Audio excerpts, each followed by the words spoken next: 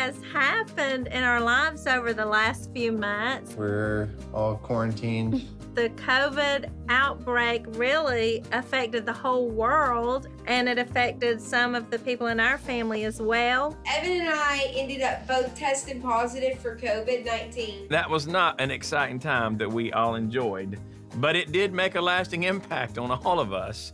But we've had some really great things happen.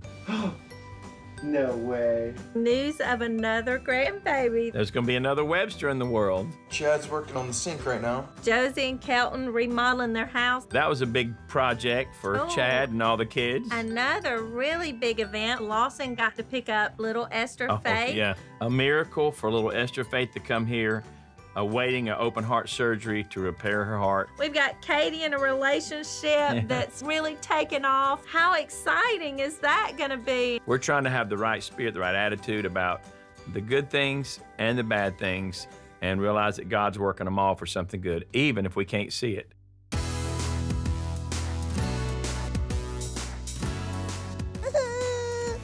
Say, Mommy, it's my nap time, and you're working. Why are you working?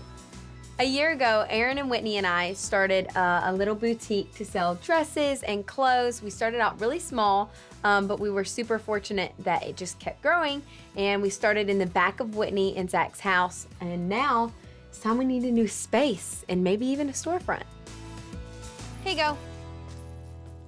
Now we're happy. I feel like it's an obstacle course in here. Yeah, because we have so much stuff. There's so much stuff, I don't know what to do with everything.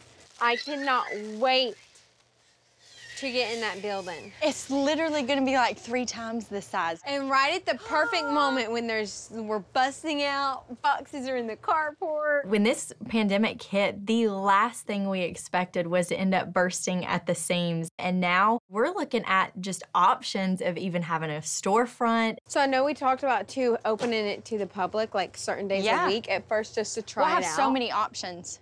This is our next step. This is huge for us. So I know because of COVID, of course, the whole hands up thing didn't. Yeah.